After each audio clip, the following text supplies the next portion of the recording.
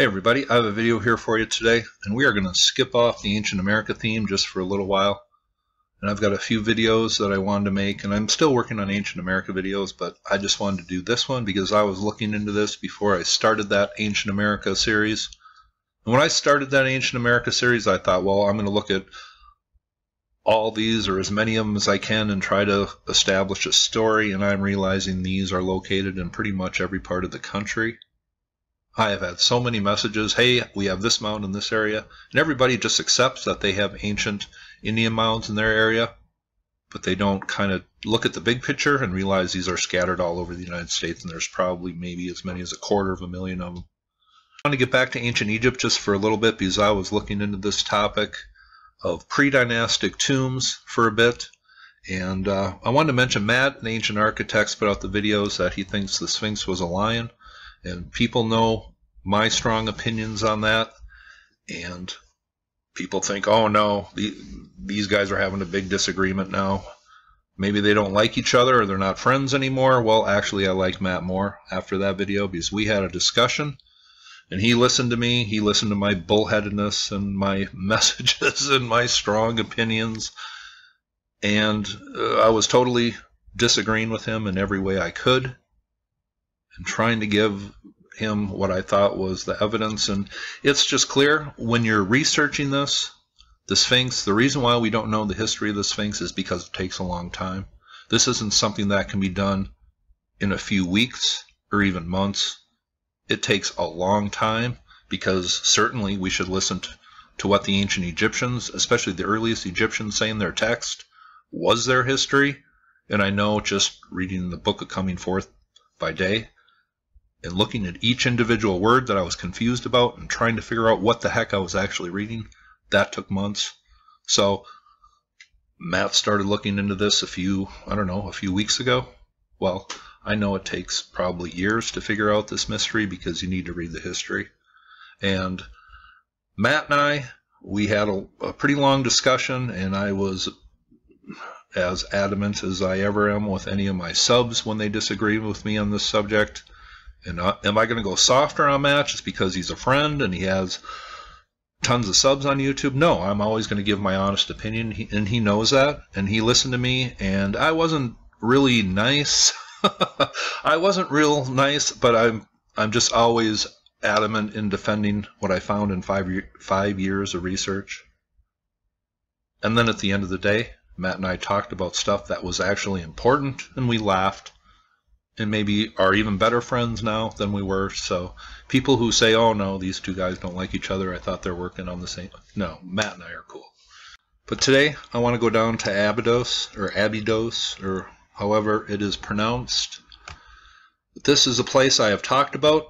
There is something very ancient and very mysterious buried beneath the mountain of Anubis here. We have an ancient pre-dynastic temple, the Temple of Khenti-Amentiu. In Greek, we know that is the Temple of Anubis. Here are some of the earliest tombs from the dynastic Egyptians, people coming from the very earliest dynasties. So obviously, this was a hugely important place. But those who have followed me for a long time know that I have made videos on pretty much every single topic coming from ancient Egypt and showed every single ancient site imaginable.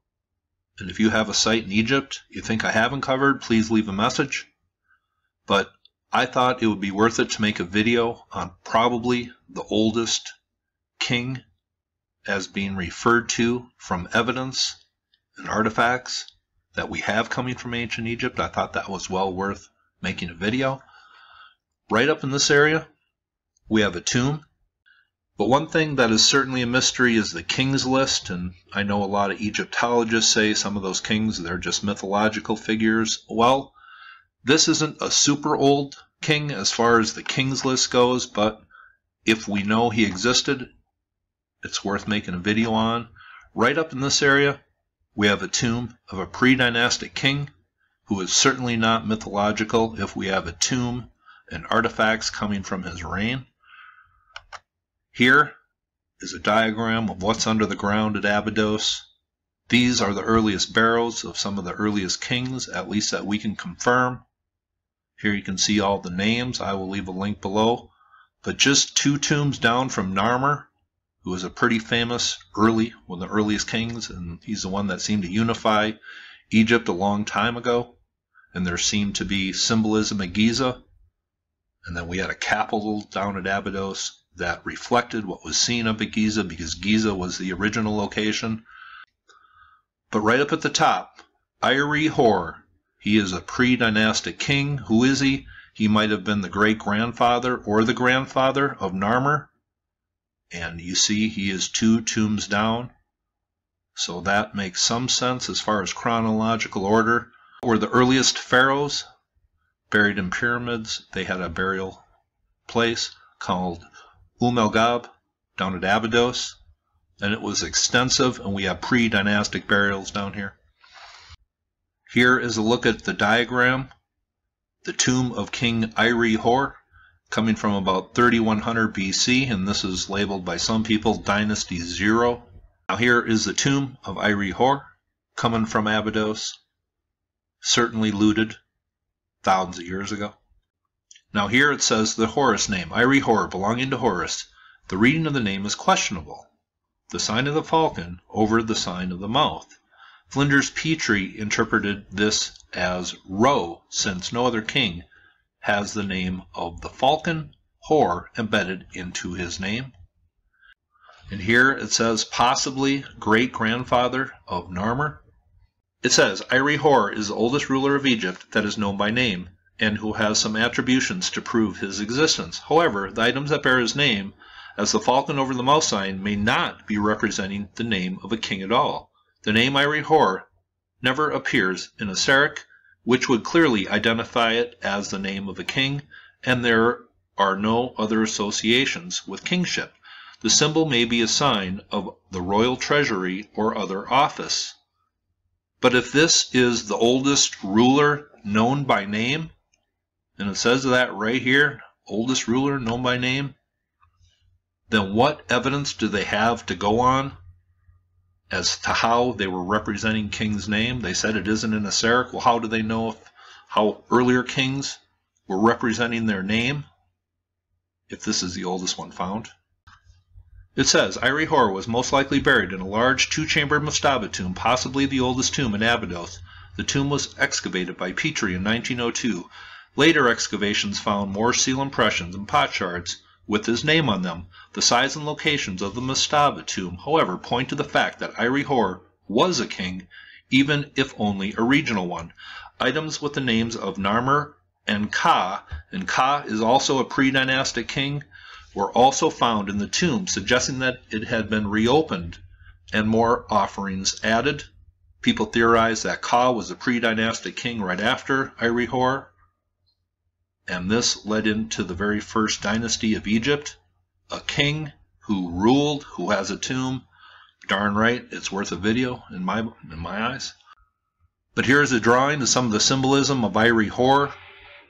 And this isn't how dynastic kings are represented as far as symbolism or glyphs. But here he has the symbol. This is the symbol of the mouth. So Horus grasping the symbol of the mouth in his claws.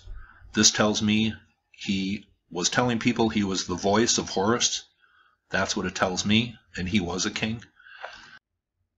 Now this is an actual artifact, and I think this came directly from the tomb, but this is kind of how he was depicted in artifacts, and they theorize he was a ruler from way down in Upper Egypt, and Upper Egypt, remember, southern Egypt, all the way from Abydos up to ancient Memphis, and that was really the border of Upper Egypt, and everything from Memphis to the Mediterranean was Lower Egypt. But here, this is how he was depicted, and I guess there was finds made in 2012 up in the Sinai even that had this representation on it. And it seems he was a pretty mighty ruler if there was artifacts found. I don't use Wikipedia that often, but this is pretty much standard information on the subject. And it goes a little bit actually into the controversy of Iry-Hor. Seems some Egyptologists are trying to debunk it. Here is that clay seal of Iry-Hor.